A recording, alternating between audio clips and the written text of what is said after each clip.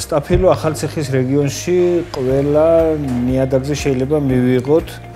სტაფილოს თესვა იწყება აპრილის თვიდან და ნებისმიერ თვეში შეიძლება დავთესოთ. ან ორ თვეში, სამ თვეში მაქსიმუმ მოსავალს იძლევა. კარგად თუ გავთვლით, შეიძლება მეორე მოსავალიც მივიღოთ სტაფილოს, ანუ პირველი სხვა მოსავალი მივიღოთ, მაგალითად თუნდაც ნიორი ხახვი და მერე სტაფილო შეიძლება მივიღოთ.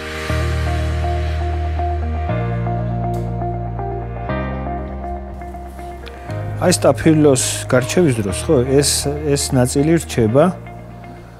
პატარა ნაწილი, იმიტომ რომ ძირიდან რომ უჭრათ, გაიკეთებს ჭრილობას და ჭრილობიდან მერე შეიძლება შენახვაზე იმოქმედოს სტაფილო. ამიტომ ესეთი ზომის მწვანე მასა უნდა დაუტოვოთ.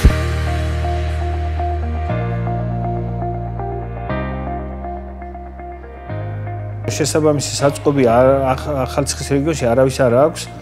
სტაფილოს ჭირდება შესაბამისი ტენიანობა 80-75% ტენიანობა უნდა იყოს სარდაფებში და პლუს უნდა იყოს ტემპერატურა. ტემპერატურა მნიშვნელოვანია, რაც შეიძლება დაბალი იყოს, 0-ს უნდა უტოლდებოდეს, ან -1 და -2-მდე უნდა მერყევდეს, თუ გვინდა რომ სტაფილო შევინახოთ ნორმალურად. სტაფილო იყინება, მაგრამ -1-ზე და -2-ზე უნდა შევინახოთ, იმიტომ რომ არ გაღივდეს და ვიზუალური მხარე რომ არ დაკარგოს.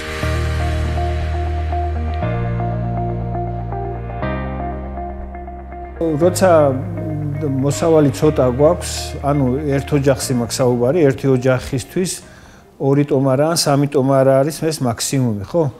ამ შემთხვევაში სტაფილო შენახვა შეიძლება ცელოფნის ტომარაში ან ქვიშაში, უნდა დავმარხოთ ესე ვთქვათ. ცელოფანში შენახული არ მოიმჩვარება, ანუ ფორმას არ დაკარგავს. თუმცა გაღიებას მაინც დაიწყებს, იმიტომ რომ ტემპერატურის რეჟიმი ვერ შევქმნით.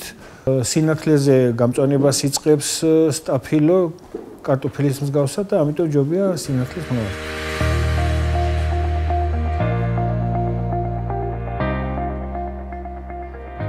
სტაფილოს შენახვა შეიძლება მთელი ზამთრის მანძილზე, შემოდგომიდან გაზაფხულამდე 6 თვე შეიძლება და 12 თვე შეიძლება შევინახოთ. თვისებებს არ კარგავს, ჩვეულებრივად სტაფილო რაც ამოღებისთანავეა და ხასიათდება გემრთვისებებით, ბოლომდე, შენახვის ბოლომდე იგივე თვისებები გაყვება ხოლმე.